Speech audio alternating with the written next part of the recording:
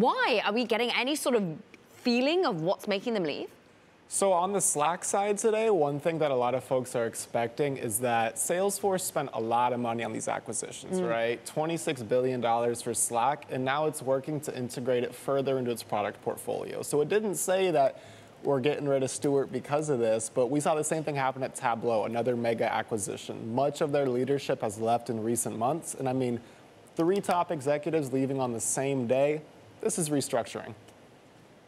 Brody, there's a lot of focus right now on software and cloud. Earlier today, we spoke to one of the CIOs at BlackRock. Just take a listen at how he sees this sector. You're seeing growth slow, but you're still seeing positive growth, particularly in software. And so I still think it's a very good sector. Obviously, there are pockets in the sector where valuations got out of whack, and those have come down. And so I'm still optimistic on technology.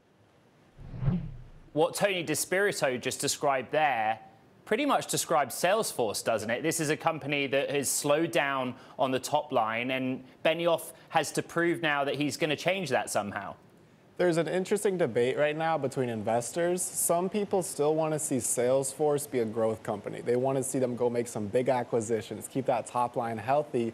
A lot of folks are saying you need to focus on the margins. You spent, $50 billion on acquisitions in the last couple of years. You really need to boost those profits. So, I mean, they are in a tough spot, even when you don't consider the fact they're losing some of the most famous talent. I mean, a tweet went viral the other day on Twitter saying, if you have Brett Taylor in your company, throw yourself in a volcano to keep him.